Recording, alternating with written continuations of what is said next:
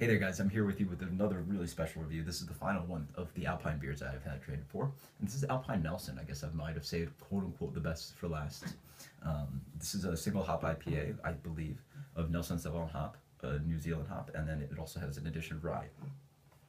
So the beer comes in a really interesting color. It's hazy and has a nice white fluffy head, but it comes in this really bright, like lemony yellow color, almost like a lemon drink, Gatorade or something.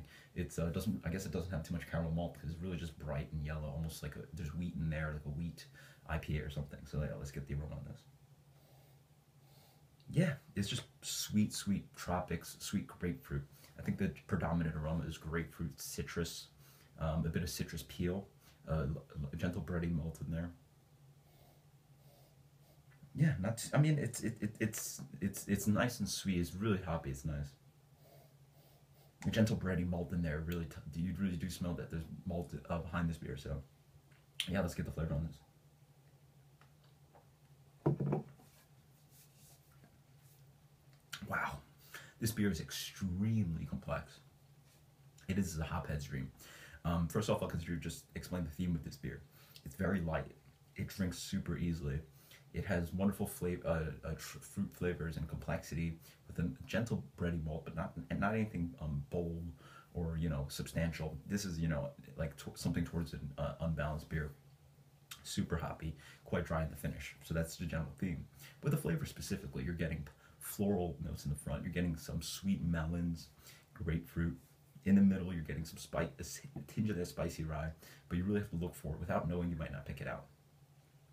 On the finish, you're getting lots of grapefruit pith, that dry, astringent, just like, drying note. There's a bit of bitterness, a bit of pine resin, but mostly grassiness and a grapefruit pith, I believe, on the finish.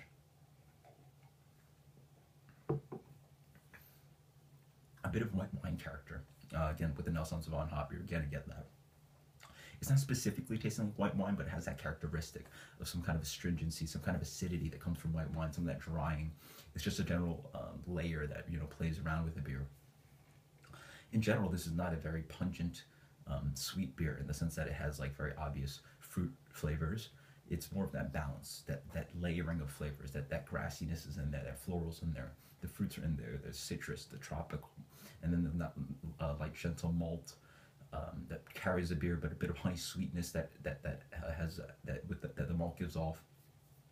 In general, with that white wine character, it's a really interesting beer because you could keep tasting it and keep picking at it, and that's really wonderful and experience with the beer.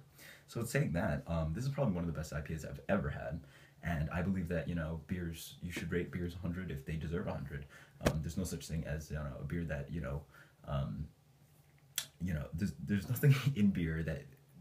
There's no reason why not. You shouldn't give 100 to beers if you really do believe they're that good to you. So this is really just fantastic. I mean, I'm gonna give this 100.